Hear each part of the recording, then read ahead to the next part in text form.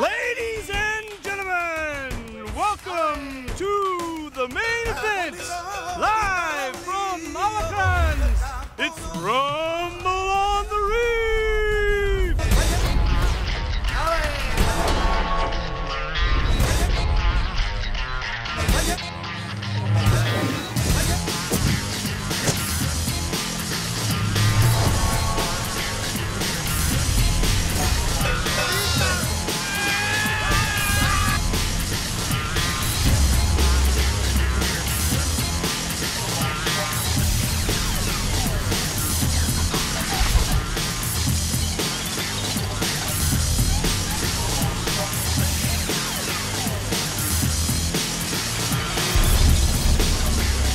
Now folks, just like this little fella here, you're probably wondering what is going on. And for good reason. Don't worry, I'm not going to leave you hanging. This little fella here, he's going to be just fine. He's got a secret weapon. We'll get back to that here in a minute. I got a story to tell you.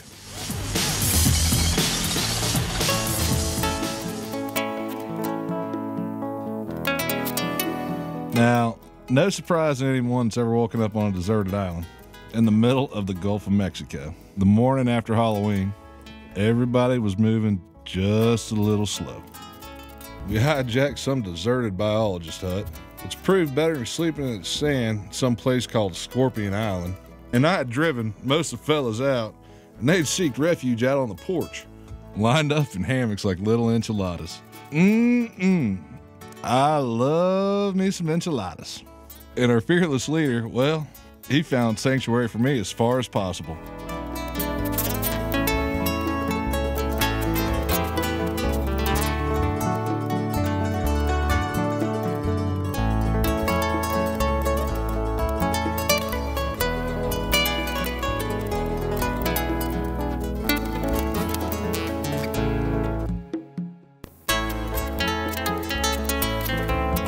And this is me, Bear Holman.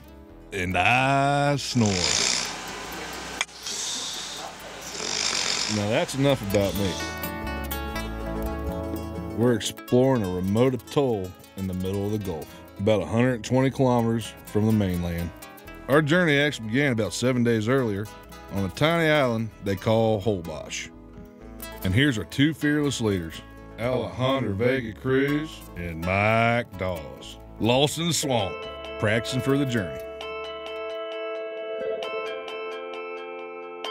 For the past 12 years, my brother and I, Russo, have been basically trying to explore the unexplored.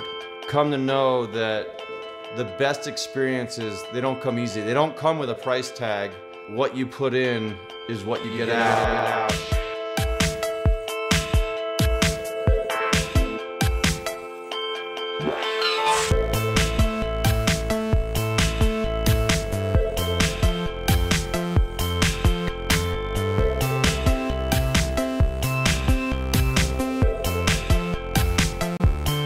I mean, tarpon fishing, it doesn't get old. It's an amazing fish and maxes out at 200 plus. And it's ironic that I like to chase the little guys.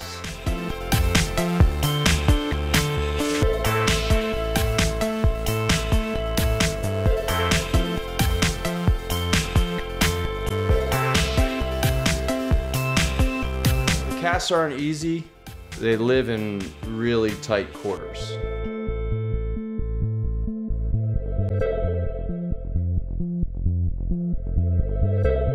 You have to be on the A game with your cast. You got to put it where it needs to be, period.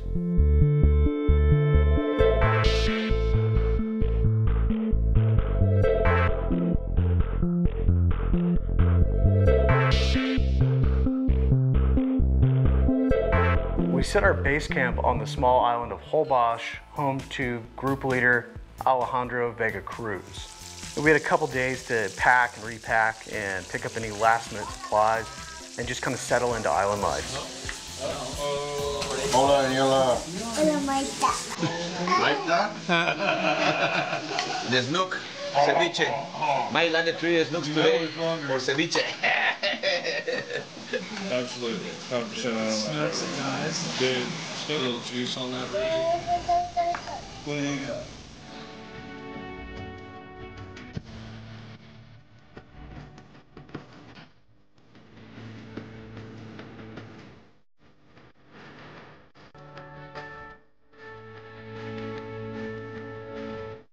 Anthony explained that when he was a kid growing up, there were great populations of bonefish and permit, but even the small amount of commercial fishing in the area in his lifetime had decimated the bonefish populations.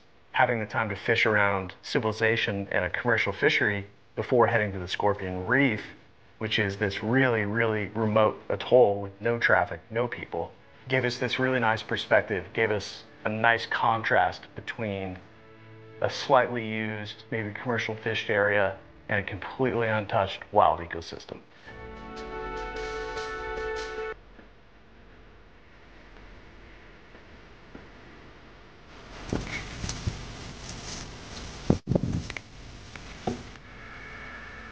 Come on.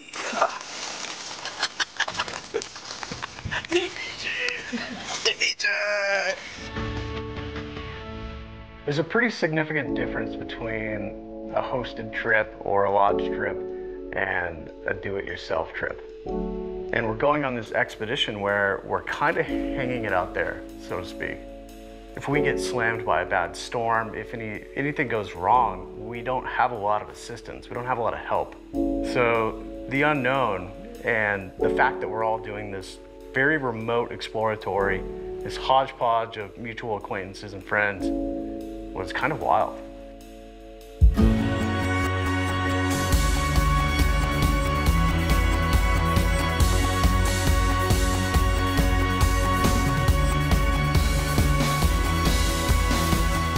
From Holbox, we've got a couple of days of preparation at least. And it's gonna get a little weird because we got a lot of moving parts. Sandflea is gonna run 2 pongos to Progresso. 12 hours running time on a tiller. Meanwhile, we're gonna take the ferry to the mainland. We're gonna go west to Merida and we're going north to Progresso. We've got to load up all of the baggage and get ready for the 18-hour trip out to the atoll. And we're gonna put all of our worldly possessions on a pretty rough boat. Where's like the pink ball? It's really too bad you can't capture the smell of this place on that camera. So all we have is this map, and it's from 1838. And the weird thing is, Google Earth only captures this. We've got to navigate in 4 days of fishing from here to up to Isla Deserrada and try to figure out the atoll. So looking at this thing, like, it doesn't give us nothing. Everything around it's deep. This could be like great flats and bonefish stuff, or it could be like 100 feet deep.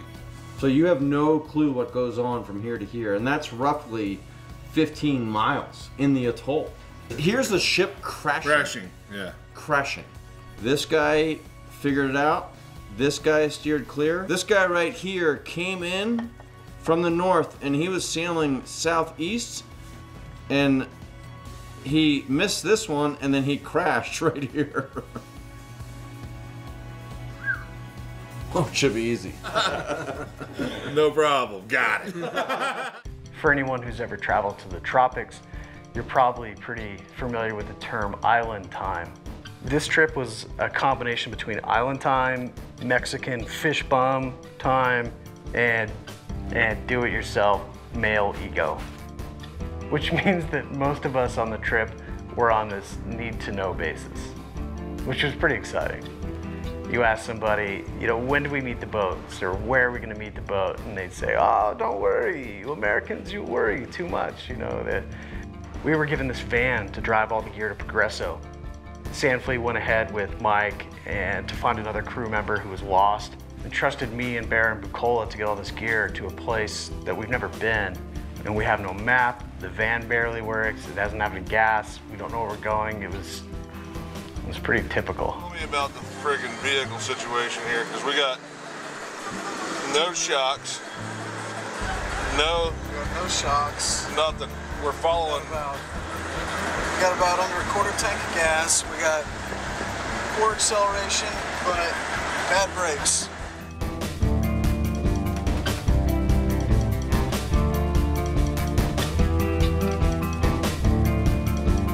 Major league problems. It's like 100 degrees outside. We stole this minivan, basically borrowed it for a little while temporarily. Almost ran out of gas. And now we just got a bunch of stuff for going out to the island there. And doesn't go down, windows don't go down, and we don't have any AC. AC doesn't work. So we're gonna try to reset the clock, and everything's kind of fried. So we're gonna try to disconnect the battery. Well, it's off, and then we're gonna try to put it back on without getting too shocked. Yeah, let me see that. All right, this is what keeps the back door from. Oh yeah, that. Here we go.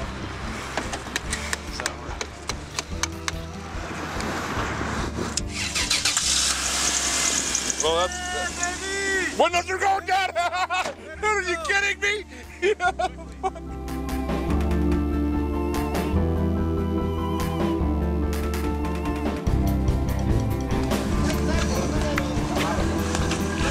Buenas tardes. ¿Cómo está? Bien. Bien. I don't know what time it is, 3:30 in the morning. And we finally got the whole crew together, and we're somewhere in the port of Progreso. But the guy can't find the boat, which we're supposed to get on. But hopefully we find that, because that would be nice. We're underway, which is nice. The group size is now almost tripled. We don't know who they are, but they're coming with us. Eventually, somehow, we got everything together and we got out on the water. And thankfully, on a very calm ocean and a very beautiful morning. The adventure of letting someone else not guide you, putting a group of people together and having these people guide themselves and go to a place where not many people have ever been. The adventure of letting go, it's a lost art. Everyone in our little group was very invested in this journey.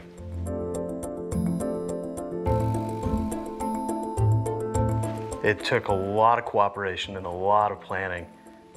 And I think everyone was driven and intrigued by this concept of going somewhere without any information and trying to figure it out on our own.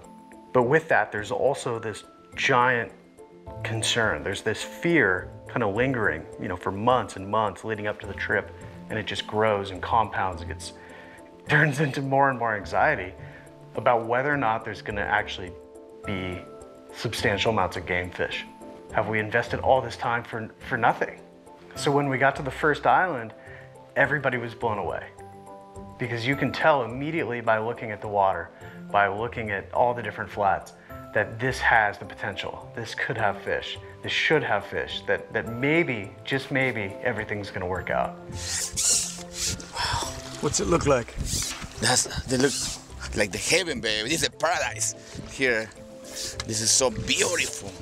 And it was wild. As soon as we dropped anchor, everybody had rod in hand, gear in hand, over the edge of the boat, down different sides of the shore. It was like a free-for-all. I don't think I've ever seen people that fired up before. I walked the first shoreline with Jose, and I think Jose probably landed the first bonefish of the trip within the first 15 minutes. Nice, dude. How's that feel? Good, good. My first bonefish in alacranes. I think any concerns that we had about the fishing vanished almost immediately. It was like this huge weight had been lifted. I'm gonna tell you a couple of things. I don't wade, first of all, because I sink usually. My first fish, I went in the water 15 minutes. My first fish was 8.5, 9 pound bonefish. Sandflea had like a 7.5, 8 pound fish. double up. The schools of bonefish, there's 200-300 fish in these things. I mean, they're giant. And it's the most unbelievable, pristine thing I've ever seen.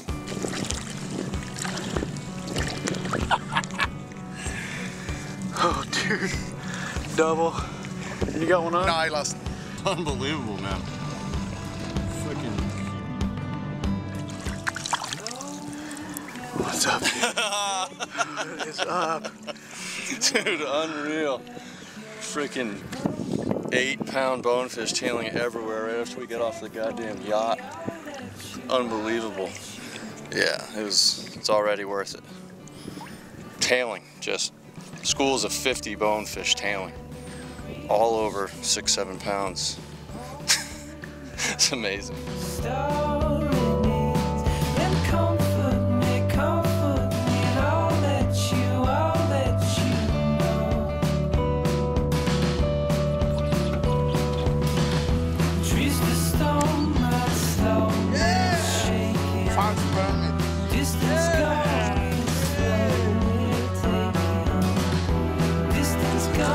I'm gonna have cielo.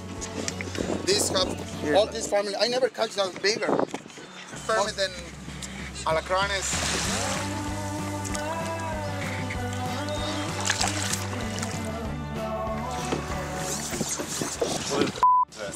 Where'd he go? In case all y'all forgot, this is yours truly. And I'm getting what we like to call down here in the South, a little bit of an ass whooping.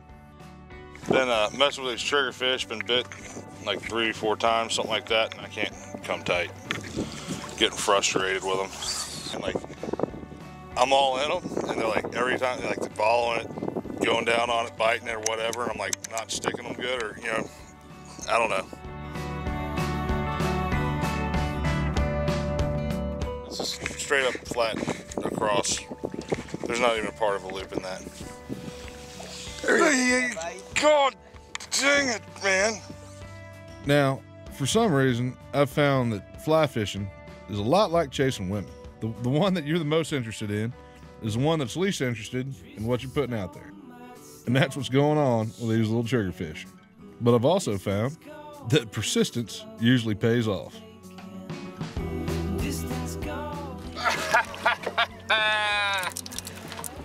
Check that out, baby. Got me a trigger. Finally, see, they're all beating my flies up, beating me up last 2 days, and finally got my little triggerfish today. Let's stick your fingers in that. Yeah. Guess you can call it my first, what, Mayan permit? Mayan permit, baby. So we were road tripping through the West, and RA and Mike and I are having fish tacos out in front of the shop in Victor, Idaho. Mike and RA are talking about logistics. Mike turns to me and goes, "So Spicoli, you're coming, right?" And I look at him and go, "Never been saltwater fly fishing before, but you're goddamn right I'm coming." Then it dawns on me that this is like getting a brand new pair of skis and heading straight to the helicopter and flying to the gnarliest peak and that's never been run. Crazy. A two-handed rod is pretty much all that I've ever known. It's remarkable how different saltwater fly fishing is to spey fishing in the rivers. When you're spey fishing for steelhead, you get in this rhythm. You cast, you swing, you step, and it's all on your schedule. You have a lot of control over the pace of things. The biggest difference here is speed and accuracy. Everything's in constant motion. The boat's moving, the tide's moving, the fish are cruising, and you've got to be on your game. It's moving over. It's moving. Yep. Wait. Flip. No. I think you gotta go again. Right before, like 2 feet in front. Okay, stop. No. Okay, flip. No. Got him. Ah. Closer. You got it.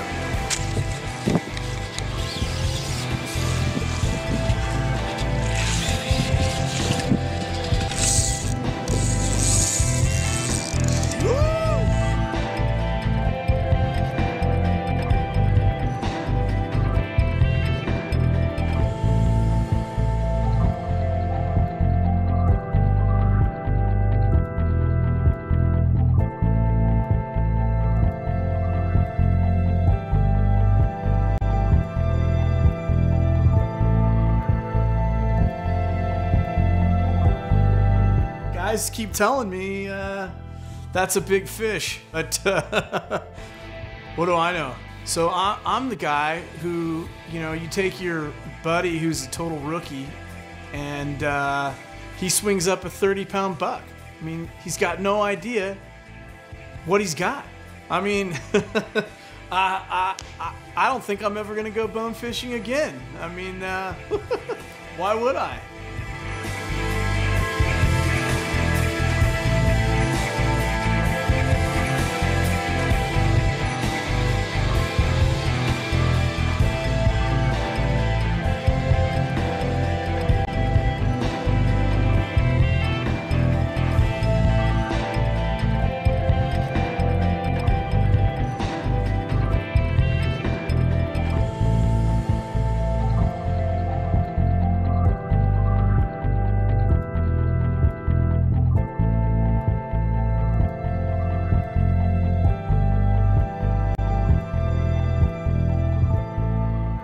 So before we headed out to the Scorpion, I chartered a flight from Cancun, and I wanted to fly the area and try to get a lay of the land, take some photos, and just really experience the area from the air so we could have a better sense of what we're getting into. The pilots that I flew with out of Cancun had spent a tremendous amount of time flying all over the Yucatan. They had never flown over this area before. What's challenging about looking at a reef in an area like this from the air is you don't have a great perspective of how big things are, how deep water is. What looks great from the air can look totally different when you're on the ground. Looking at the islands and looking at the general area, it looked really barren. I think what really blew me away was to then get on the ground and experience the amount of wildlife. Pure, untouched, totally isolated wildlife.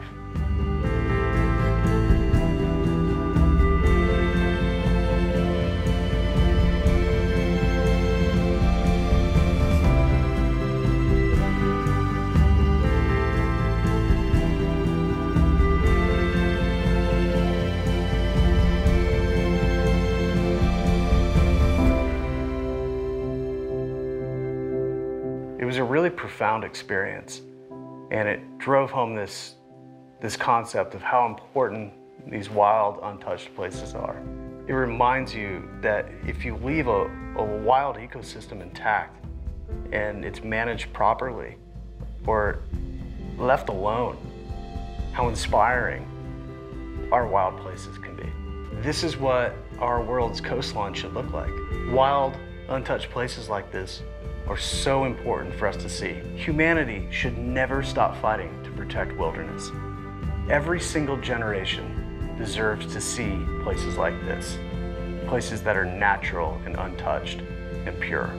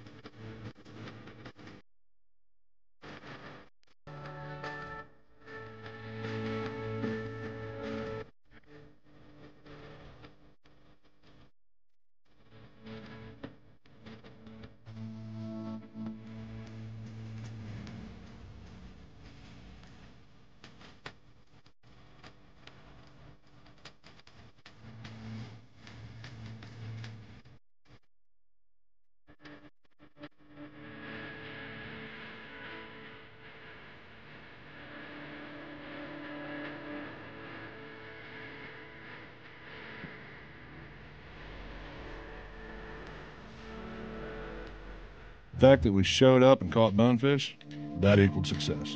But Mike Dawes, well, everybody could feel that he was looking for a little something more.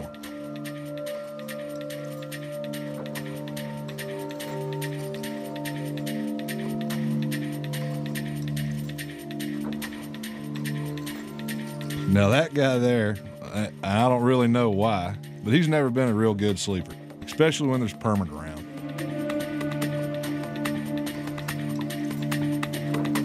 Every night when everybody's getting ready to go to bed, Mike Dawes, he was sitting in the corner tying flies.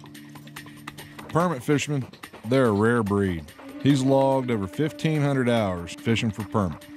Now that's not counting the 3,000 hours he spent tying flies, another 1,000 hours prepping gear, and the other thousands of hours he spent traveling to tropical locations and BSing about permit and bars. Now after putting in all that time, the encounters are so rare, everything happens so fast, usually in 3 to 5 seconds, that all of his experience hooking up to permit only adds up to about 3 minutes. In order for someone to start permit fishing, you know, someone has to be willing to spend a lot of time and spend a lot of money and never catch anything. You know, you hear people talk about stories of fishing to catch a permit on a fly for 10 years. If you do everything right consistently and they still don't eat it, you need to feel good about that.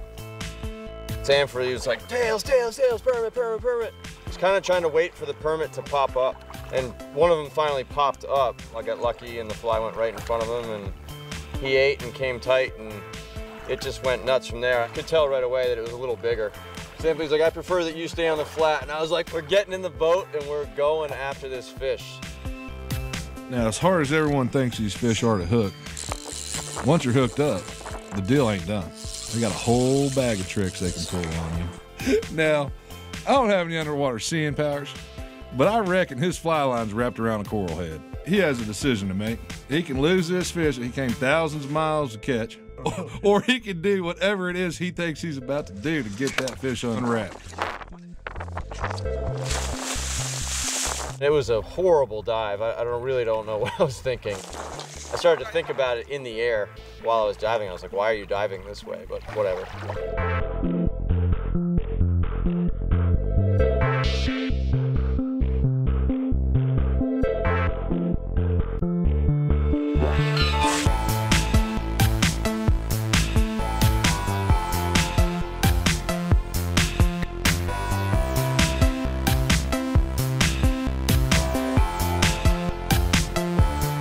Folks, this trip right here wouldn't have been possible without this little man right here, Alejandro Vega Cruz, also known as Sand Flea, also known as Russo, the Russian.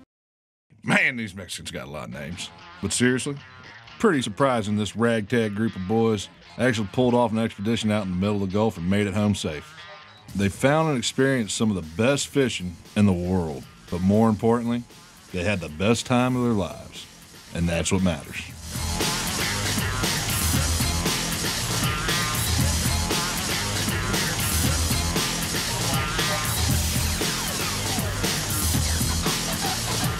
Oh yeah, I forgot.